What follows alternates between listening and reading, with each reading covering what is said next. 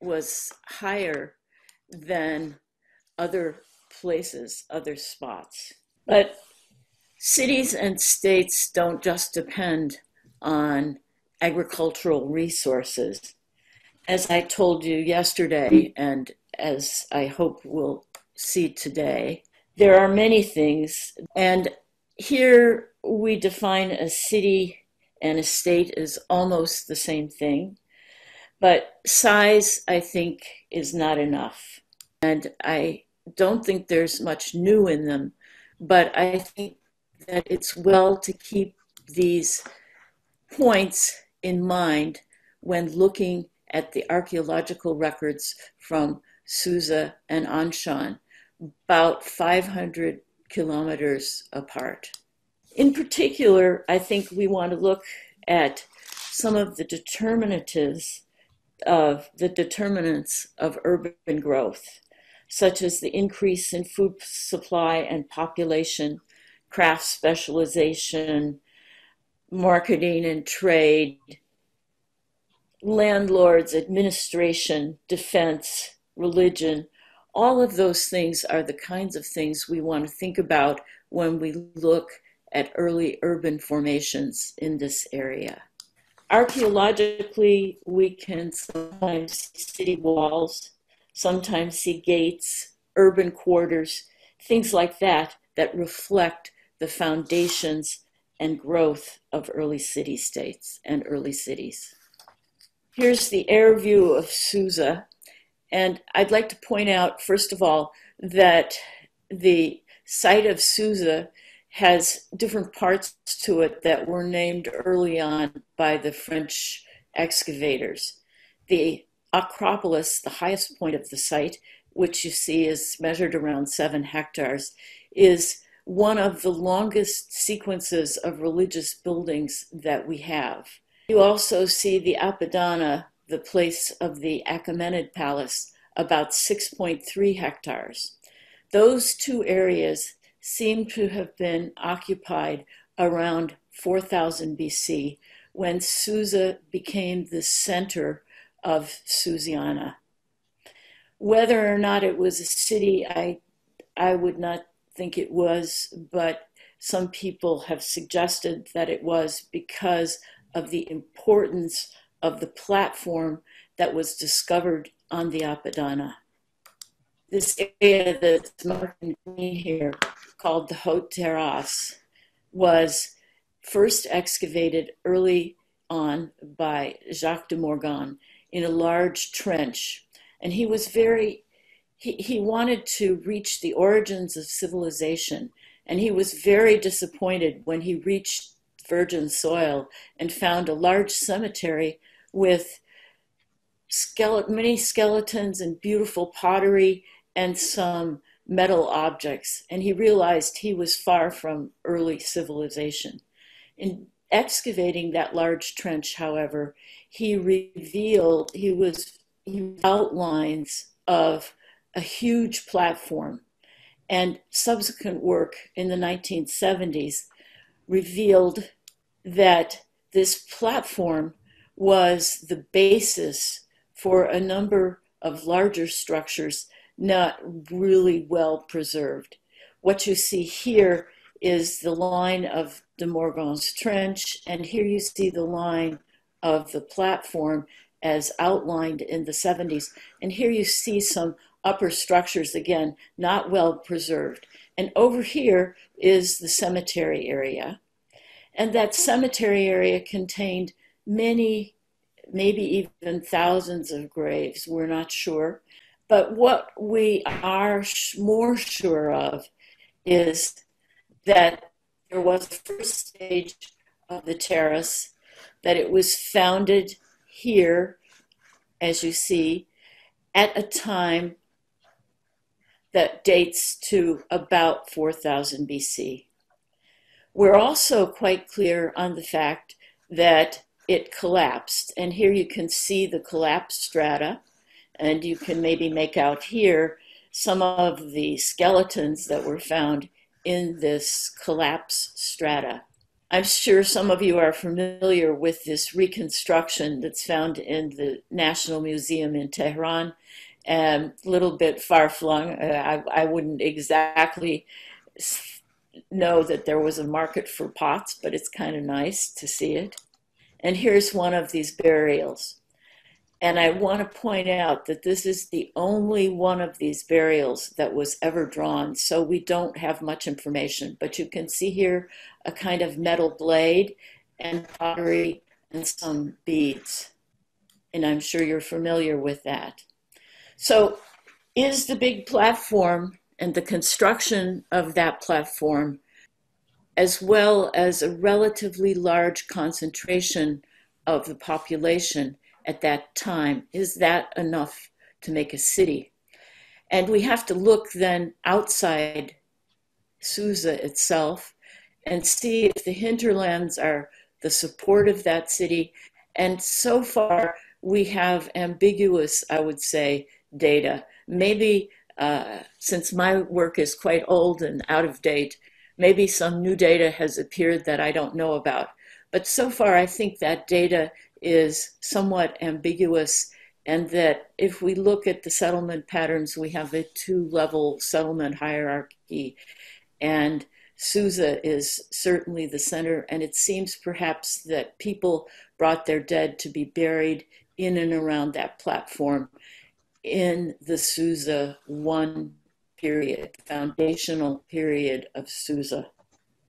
The next excavation I want to talk about is the Acropolis excavation of Alain Lebrun, and these are all from his excavation. And here you see the section that he created along the edge of this piece of pillar of earth that was left as a kind of witness to the amount of dirt removed in the early excavations. What he found there was a parallel sequence to the platform, basically in the lower levels, Susa I, and where you see the extensive pitting here, this correlates with the collapsed strata and then Susa II. And here we see a kind of transitional strata between Susa II and Susa III, which we can date by the tablets found in it to Proto-Elamite or early Proto-Elamite. So here's his chronology: virgin soil, pottery, painted pottery, beveled rim bowls, and then the most interesting thing from the point of view of urbanization are the discovery of tablets, first with numbers and various other types of administrative artifacts, along with tablets that have a few signs. And these tablets are followed after a short break by tablets that we call Proto-Elamite. And I know that you're going to have a talk on these, so I won't say anything further except to suggest that here we have an indication of a formalized administration system. And it seems as though this formalized administration system was required since the population now must have been somewhat bigger. How much bigger, we don't know, but it's clear that it was indeed somewhat more formal than the earlier Susa I administration. Here's some of these clay bulla from Acropole 18, showing the development of these administrative systems. In Susa I, we have only stamped seals. We have a figure on one that's maybe some kind of chief or shaman or ruler, but we don't have the complexity that we have in the Susa II period. And here's this chart from Lebrun, which shows the various phases: level 18 at top, level 17, and then level 16 with Proto-Elamite. Is Susa II a city? Is it urban? It's again difficult to say because we don't have actual urban quarters excavated, nor do we have a city wall. But what we do have is some indication of a ruler, sometimes called the priest king, and we also have an indication of religious formal buildings that you see here in the center of the seal impression. Likewise, as I said, we have to look to the countryside, and the countryside also seems to suggest that in the middle Susa II period, which was closely connected to the Uruk period in Mesopotamia, that we do have the growth of settlements around, we have a growth of specialization, in particular of ceramic production locally that was exchanged. So we start to see the background, the outside of the city, and the center of Susa as being supported by that city. Here are some of these Proto-Elamite tablets, and I'll just mention a few items here. One is that these tablets, as well as the tablets found in Anshan, are part of a larger phenomenon that we see in Iran that's connected, I believe, with early urban developments, especially in Anshan, but also in Susa. This is just to show you how these tablets should be shown, and to remind you that the stylistic features of these tablets are very distinct, and in particular, the Proto-Elamite tablets show a kind of accounting system for large amounts of various commodities, indicating that the population was large. So that there are large numbers of sheep, large numbers of small cattle, things like that. And the problem for us archaeologically is that outside Susa, we have been unable to identify a large number of supporting sites. What we can say is that the Proto-Elamite period, the city expanded to the south and likely included the 12, 15 hectares of the Acropole and Apadana, and may be part of the Ville Royale in this area. I put this slide in to show the area of the terrace over here, the area of Acropole 2, and to remind you that the city's whole configuration was changed by the Achaemenids, and that the city wall of the Achaemenid period was actually cut into deposits of the 3rd millennium BCE. So in that trench that you were looking at, and we'll look at again, we have layers from the Proto-Elamite up through the dynasty of Shimashki. And around 2100 BC. Here you can see this layer at the very base, and you can see this large trench. This is about 3000 BC. This is about 2000 BC. And all of this is dump. Early French excavators dumped the fill of their trenches back onto the site, making excavation somewhat difficult. One thing I learned recently is that some of the cracks that you see here in that trench may be due to earthquakes. The other thing that we see here is a quite open plan, at least in a little area, of housing, residential types buildings with hars and pits and various kinds of drains. So I think that we can suggest that Susa likely becomes a city along with the Uruk cities, whether or not this was by conquest or whether it was by absorption. We're not quite sure, but it does grow and it is supported by its hinterlands. We have a number of indications then of urban growth, in particular, the advent of a complex administrative system in Susiana that develops between 18 and 17, and then in 16 takes off on its own.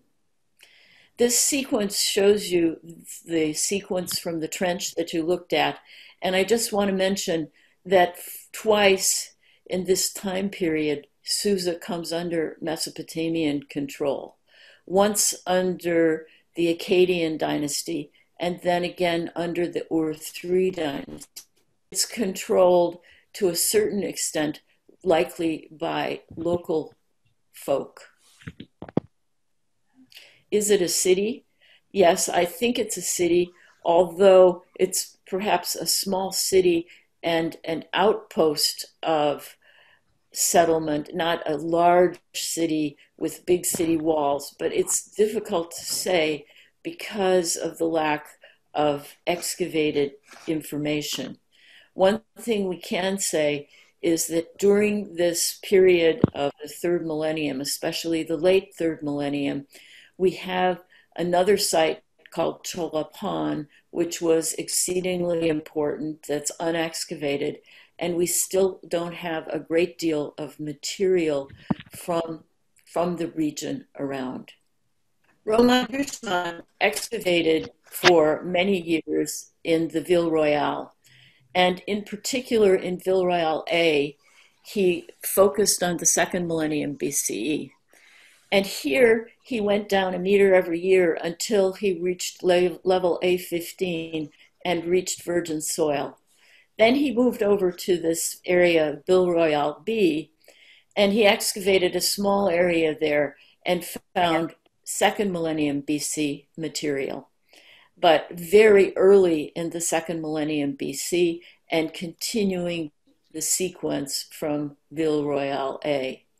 Unfortunately, those excavations were very small, although we do have some tablets that show the period when Susa was under control of the Ur-3 dynasty, and we have some slightly later material that overlaps with the Sukhalma phase of the Ville Royale A. So Susa itself is expanding, especially around 1900 after the collapse of the Ur-3 dynasty under the dynasty of the Sukhalma. And it grows, we think, to around 50 hectares, maybe a little more, maybe a little less. We don't really know where Susa's city wall at this time was. But what we can say is that especially around 1900 to 1800 BC, in over a hectare excavated in the Ville Royale, we have a dense kind of urban look to the settlements. This is a photo that I took many years ago when they had excavated the very lowest level of A15, Ville Royale A15, and left it open. And what I'd like to point out here is that there's crossroads, alleyways, and dense urban housing, and that in the subsequent upper levels, 14 and 13, this changes, and those smaller houses are replaced by larger, much larger, as you see here and over here, much larger houses, much larger housing, and in A13, there's even a kind of period of abandonment, but a whole series of ceramic kilns. In A12 and A11, which are not well known, especially A11, we have the construction of a large building here, and we see a kind of wall here, but we don't know what it's about. We don't know what it goes with, unfortunately. We also see here a large number of burials that disturbed the layers, in particular Vilroyal 12. And here you see some of the arrows pointing to where those burials were found. So if we look at these houses, we see a kind of regularized plan of construction that consists of the central courtyard and a reception room with 4 niches, 2 on each end, suggesting perhaps a vaulted kind of reception room around, and other rooms around an open courtyard. And of course, people working in Shush looked down to Shush and saw this type of plan and kind of related it to what they saw in Shush back in the 1970s. So is Susa a city? Yes, I think it's definitely a city.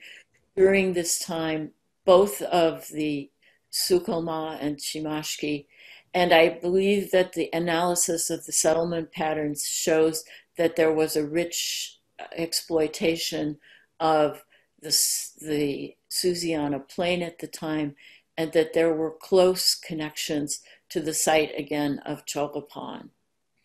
Towards the middle of the millennium, however, we start to see some changes, and those changes involve the construction and expansion of new settlements that challenged Susa's position. We don't know much about Susa after the end, after about 1500 in terms of modern excavation. We have mostly only finds from the older excavations. Recent work at Kabnak, modern Haftepe, however, shows that beginning at least in the Sukhta phase, this town starts to grow and starts to rival Susa's position even as a center of royal settlement. And of course, you know of Al-Untash Napirisha, the city of Napirisha. So what I would suggest is that perhaps towards the middle of the millennium and even a little bit later, we start to see what we see perhaps in Kassite Mesopotamia, the construction of new towns and the attempt to dilute the power of the old-time central place of Susa by the focus on these 2 new cities, Kabnak and Al-Untash Napirisha. So what we have, as I said, we know that Susa was still important. We have a number of temples and bits of temples. If they were in baked brick or sometimes in glazed brick, they were discovered. And so we know that the Acropole was of importance. We think that the town was also relatively well occupied during these periods, but the actual evidence is difficult to come by.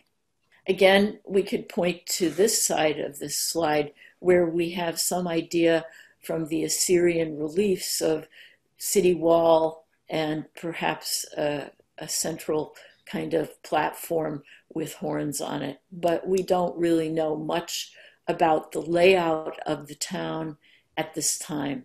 We also have this wonderful bronze model which shows us 2 sort of tower-like structures and is perhaps an indication of what kind of buildings might have been on the Acropolis during the Middle Elamite period. And this molded brick facade shows us that the temples were decorated in certain ways, certain fashions, and in particular in this one is reminiscent of Kassite period Mesopotamia.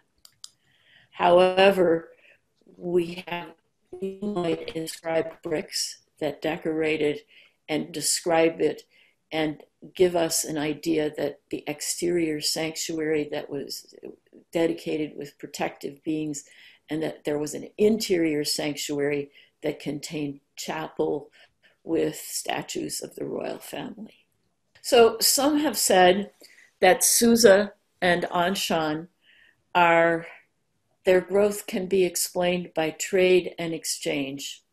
This map, put together by my former student Joseph Lehner, shows the resources that were exploited on the Iranian Plateau and their location in relationship to Susa and Anshan. Gold, copper, tin, far away, various kinds of other minerals. But you'll notice that Susa is really quite distant. And if we think about Susa's location, for trade, it's not the ideal place. Anshan is closer, and Anshan also likely had some outlet to the Persian Gulf. So it's possible that trade and exchange played a role here, but I have never been sure about Susa and its large role, if it played a large role in that trade and exchange. So here's Anshan with a little star on it. And the important thing is to note the difference in the shoreline of the Persian Gulf and the fact that Anshan is halfway, more or less halfway between the Koner Sandal sites of the Girovd area and the Mesopotamian sites of Susiana. In Anshan, the late Banesh or Proto-Elamite period is a period of urban growth. There's no question about that. But somewhat later, we have limited occupation until we reach the Middle Kaftari period. Again, a very similar pattern to what we see in Susa. Anshan was identified by the discovery of inscribed baked bricks of Hute Ludush in Shushinak that record the construction and dedication of the temple at Anshan. Now, subsequent excavations revealed some economic tablets that place of transaction recorded at Anshan. Because of the size and importance of the site, it's assumed that Anshan, Telimalyan, modern Telimalyan, was already the center of settlement and maybe already Anshan in the 3rd and late 4th millennium. Here you see a plan, and we do have a city wall, and that city wall, through excavations in BY8 and several smaller tests, as well as investigation in some ganat holes, looks to be founded in the late Banesh or middle to late Banesh period. We also have excavations at ABC here and TUV that provide data for the Banesh period. This is the ABC operation. Down here at the very bottom was a sounding made to Neolithic levels, but no Bakun material so far except for a few surface sherds. So the first real foundational Banesh layers in level 5, or those that have been excavated in this particular section, I should say, already show a kind of link to Susiana. And those links include the size of bricks, include the introduction of various kinds of administrative artifacts, and show, in this case, in level 2, the construction of a public building with huge storage vessels in a row here. Perhaps the most obvious of the planned and likely public structures was found in level 3, which had these very square rooms and hars and wall paintings. Here are some of these tablets and administrative artifacts, and you can see here level 3 and level 2. Here you can see this is a statuette from the Brooklyn Museum, but we talked about this particular style of animals and human positions. As I'm sure you all know, these tablets and these types of sealings and seals and their use are widespread in Iran, not just for Anshan, but also in areas in the Central Plateau in Tepe, Yahya, and there's even, I believe, a couple of tablets as far east as Sukhta. So it is an indication of a large-scale system that is linking various areas of the Iranian Plateau together, or tying them together, at least in a cultural fashion. This is the TUV area, and where ABC seems to have public buildings, TUV seems to have more private types of structures, although there were many, many tablets. So it's difficult to know just exactly what the role of this particular TUV operation, what the TUV buildings were, but they seem to be relatively ordinary houses where some production took place of beads, metal, things like that. We have a large number of seal impressions, and again, these seal impressions, this glazed steatite style, is again one of those widespread type of artifacts. Just what how the distribution of artifacts and of particular styles relate to political structure is a question that I can't answer for you, but I can point out. So ABC and TUV, they are both areas where we have Proto-Elamite along with BY8 over here, and along with several soundings here, as well as investigations in these ganats here that go over the city wall. Do I think Anshan is a city? Yes, I think Anshan is a city at this time, and I think it's quite likely that it was the center of settlement for the region around the Kur River Basin. The early Sukhta period is a period of growth, as we said in Khuzestan.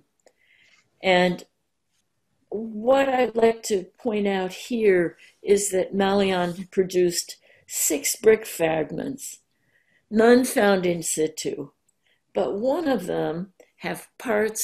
two of them have parts of the Sukhta titulary, including Sukal of Elam and Shimashki and sister's son of Silhaha.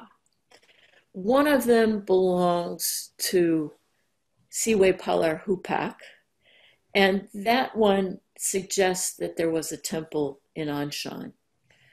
Would that we could find that, but we haven't found it. Here you see the area of BC that we looked at, and you notice that perhaps the Banash layers were sealed by trash layers, and there were lots of wells dug in, and that trash dates primarily to the Sukhta or Kaftari period. And you see here these little dashed lines, an indication of a likely roadway between GHI, which is the sounding that focused on the Sukhta area. So we have an idea that the city from survey is completely occupied during this time, and that the city wall, which had been abandoned more or less at the end of the Banash period, is refurbished and rebuilt. We also have an indication here, as you can see in this slide, of an important kind of building in this period found in level 3. So is there anything between the Proto-Elamite and the early 2nd millennium BCE? The answer to that is likely there is, but not visible to us on the surface of the site. The upper figure shows a sounding pottery from a sounding next to the GHI H5, which found pottery that can be compared to Godine 3-6. And you see the parallels there.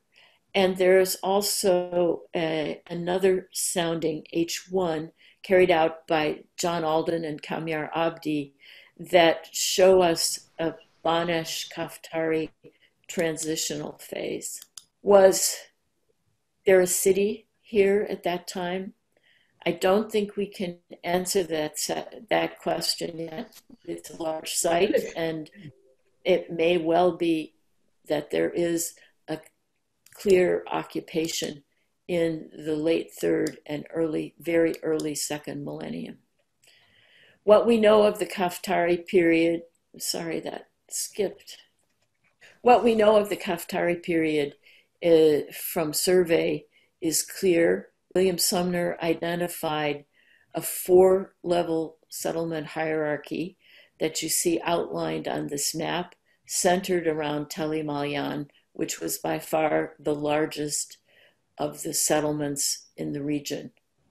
Around 1600, however, those settlements that I've been able to identify become fewer, and the population of Anshan, Tell Malyan seems to be reduced from, say, 20,000 maybe down to 4,000 people.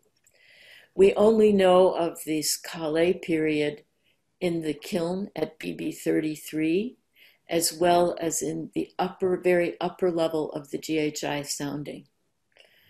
So we're very much in the dark about whether Anshan was a city during the period from, say, 1600 to 1300.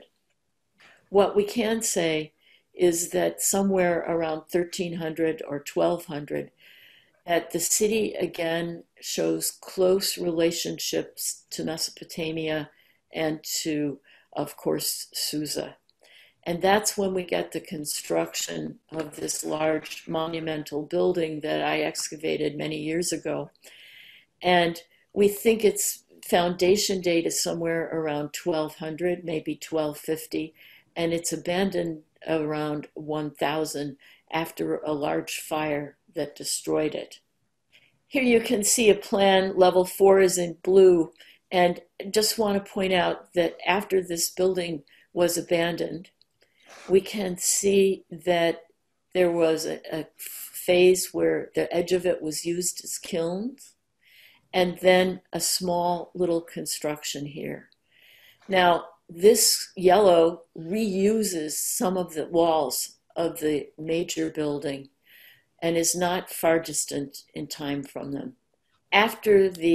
So here are some of the materials, and we have these Middle Elamite goblets. We have various kinds of painted wares, Kale painted wares, especially used likely from the kiln, debris from the kiln, as filling between the floors of the earliest foundation of the level 4 and the burnt level between 4B and 4A. We also have a few sherds of Shoga ware, here's one, and none of Temuran ware, and I'll come back to those in a minute. Here you see some of the administrative texts that were found in small, medium, and large. And Matthew Stoper, who's published these texts, has pointed out that the large text that you see, number 758 in the middle far right, has at the bottom Ashana Hu, H-U, and Hu is not likely to be Hute Ludush in Shushinak. They're likely to maybe be the name of a local ruler. We like to associate them with the bricks, but remember the bricks on the site were found in far distance from this building, which maybe has a more administrative than religious function. Here's a drawing by Matthew Stoper of a seal ing on a tablet, and a tablet, the copy of a tablet. These tablets record various kinds of metal, often and that includes gold, silver, and tin, and copper, mostly copper, and fairly large quantities. So whoever was operating in the Middle Elamite building was very interested in procuring and perhaps manufacturing of metal items. Many of them are listed as metal items for the divinities, but there is clearly a commercial or clearly a larger kind of system involved in this. This is level 3 and this is level 4. So I want to suggest that after level 3, which dates between about 900 and 800 BC, we have only one burial that was found in the upper fill that might possibly date somewhat later in the Iron Age. We have no Achaemenid material. So if we compare Susa to Anshan, Susa was redone, rebuilt, and refurbished and likely expanded under the Achaemenids, while Anshan, the old center of Elamite power in the highlands, seems to have been, if not abandoned, a much lesser settlement than it had been in the past. Was it an urban settlement even in the late second millennium? I don't know. I don't think so, but there is always the possibility. One thing that we can say is that much of the material that was found in the Middle Elamite building is comparable, as you see here, to what we see in Susa, and in Susa in the late Middle Elamite phase. However, we have a number of other factors at play here.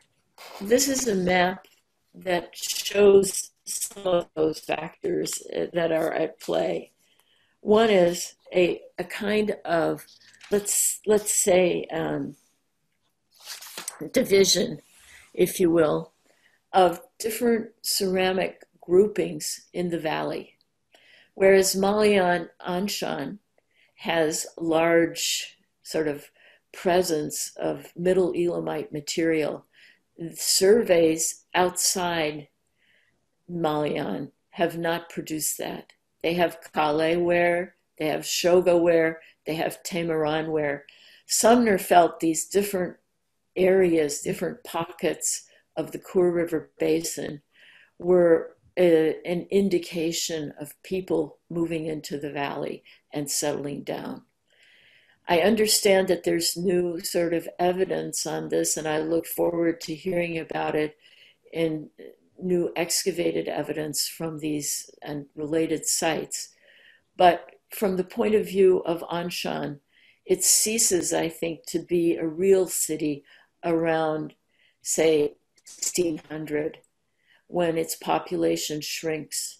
And towards the end of the second millennium, it seems more or less an outpost connected. There is an outpost, at least, on the old city that was connected or linked to lowland Middle Elamite settlements. So I don't think it's a local center even at that point, but that's only speculation, and I look forward to hearing your thoughts on it.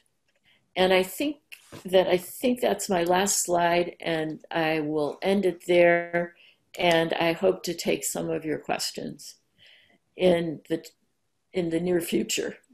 Thank you very much for your attention.